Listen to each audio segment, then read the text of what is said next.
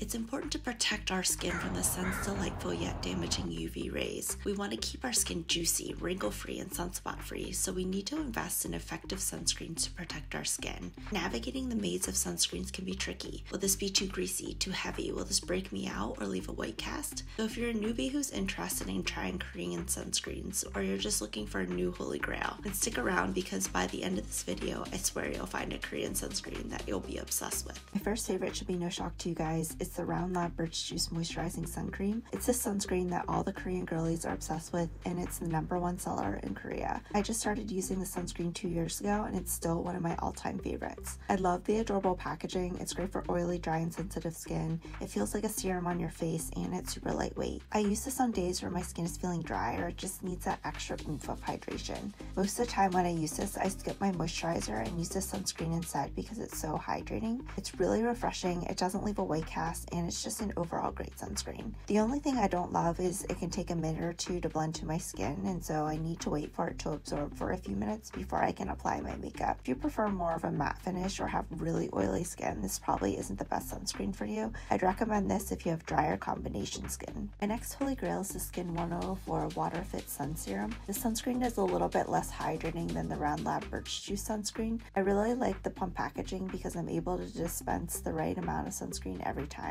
It's really lightweight and hydrating and has this like dewy matte finish. It doesn't leave a white cast and it layers pretty well under my makeup without any pilling. It's also unscented, which I love, and it's great for all skin types including sensitive skin. Sunscreen actually has a sister. It's the Centella Airfit Sun Cream, which is a mineral sunscreen, so it's formulated with zinc oxide that creates a barrier on your skin to reflect the UV rays. Mineral sunscreens are great if you have sensitive or acne prone skin because they're less likely to cause irritation and are non-comedogenic. The Airfit Sun Cream is a little bit more creamy. It has a thicker texture compared to the Water Fit Sun Serum. It takes a little bit longer to blend into my skin, but once absorbed, it's pretty lightweight. It does leave a slight white cast that gives my skin a brightening effect, so this may not be the best option if you have a darker skin tone. It doesn't have any fragrance, so it's great for sensitive skin. So if you're trying to choose between the two, the Centella Water Serum is better if you have dry skin or if you like a more dewy, glowy finish or have a darker skin tone,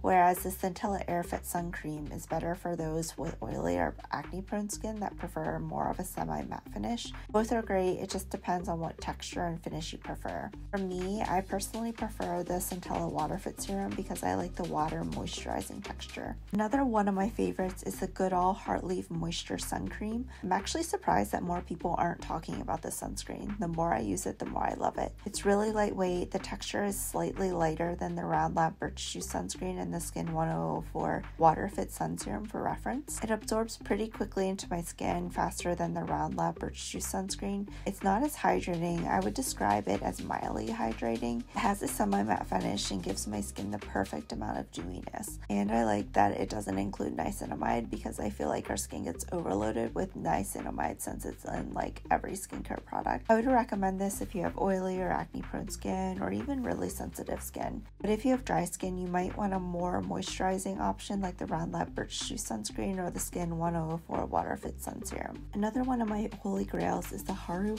Wonder Black Rice Moisture Airlift Sunscreen. I absolutely love this sunscreen. I really like the pump because I can dispense the right amount of product to protect my skin. It has a creamy yet lightweight texture that absorbs really quickly into my skin. It's the creamiest of all the sunscreens that I've talked about today, and it has more of a satin velvet finish. I use this when my skin is feeling oily or when I'm in a rush and I need my sunscreen to quickly absorb so I can put on my makeup. It's not as hydrating as the other sunscreens I mentioned, but it doesn't irritate my skin and it doesn't break me out. It also doesn't have any fragrance, which I love. For me, this is my go-to sunscreen when I want to wear a full face of makeup or when my skin is feeling oily. I recommend this if you have oily, acne-prone skin or even sensitive skin. If you have dry skin, then you probably want to go with the Sunscreen by Round Lab or the Skin 1004 Water Fit Sun Serum. This sunscreen also has a sister, which is a mineral sunscreen version. It's the Black Rice Pure Mineral Relief Daily Sunscreen, so make sure you don't purchase the wrong one. If you like mineral sunscreens, this is actually a really good one. It's not your normal mineral sunscreen. It has a creamy, heavier texture, but it's still lightweight, hydrating, and it doesn't leave a white cast on my skin like other mineral sunscreens. When comparing it to the 104 Centella Airfit Sun Cream, it's a little bit more hydrating and leaves leaves more of a dewier finish.